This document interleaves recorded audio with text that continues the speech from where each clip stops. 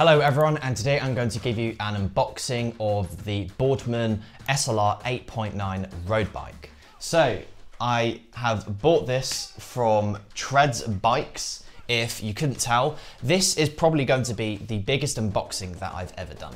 So the bike is already built, so let's get straight into it.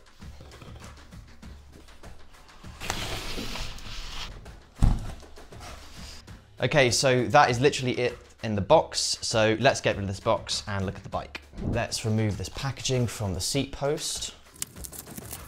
So we've got a red reflector, and I think I need to loosen that with an Allen key. So we've got some basic instructions. Okay, so now let's take off the rest of the packaging. Okay, so that is everything. I do need to adjust the handlebars, and I'm hoping that there will be some tools in the bag. So a lot of you will be wanting to know how much does this weigh. So let's have a look. So I'm going to try and weigh it from the bottom. So I'm going to try and weigh it from the frame.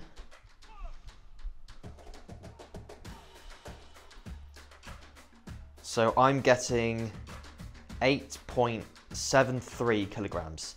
So slightly under what the website says, 8.9, but I'm very, very happy with that weight. So the weight is 8.73 kilograms without pedals. So let's have a look what's in this bag. And this is provided by Treads. First thing we have is a return form. Probably won't be needing that. Next thing we have is a manual. Then we have just a sheet of paper which goes over what's been checked. So the brakes have been checked, loads and loads of stuff has been checked. So thank you for Treads Bike for doing such a thorough test. Looks like we have some more legal paperwork here, just some manuals, gonna put that to the side. Okay, we have a spanner here. Okay, and it looks like we have some pedals included. We also have a front reflector. Okay, and we have an Allen key set, which is fantastic. And then we just have some coupons, and then we get free bike insurance for 14 days.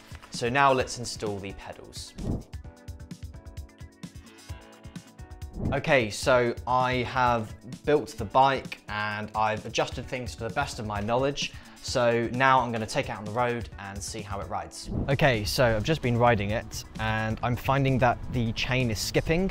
Not too sure why. I'm not sure if this is normal on road bikes. But what I'm going to do is take it to Halfords and find out what's going on. When I saw the bike at first, I thought that the chain was either a bit too long. I could see it was kind of sagging slightly, basically touching the frame. I almost thought the chain had actually come off. So under closer inspection, it looks like that the rear mech, or what I think they call the B screw, isn't quite set right. So in effect, it's not giving the chain enough tension. So without setting the B screw correctly, it's just in the smaller cogs, it's just not going to ride really very well, and plus it could also damage the frame and scratch it.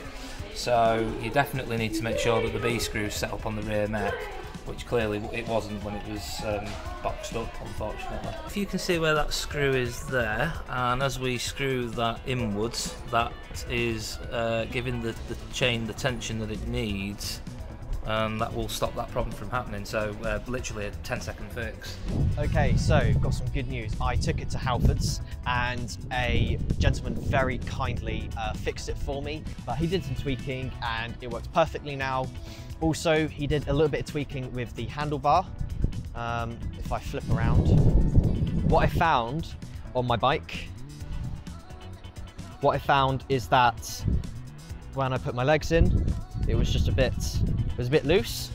So all he did is he loosened these ones and then tightened this one and then tightened that back up, and now it's perfect.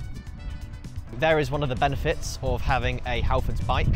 I'm really appreciative of Halfords for fixing it so quickly, and they did it for free as well. So there is my unboxing of this bike. If you are thinking of getting it, I would recommend it. Again, I've only ridden it for a couple of minutes, but so far it's been good. I'll be doing lots of videos on this bike in the future. So So there is the unboxing, and thank you very much for watching.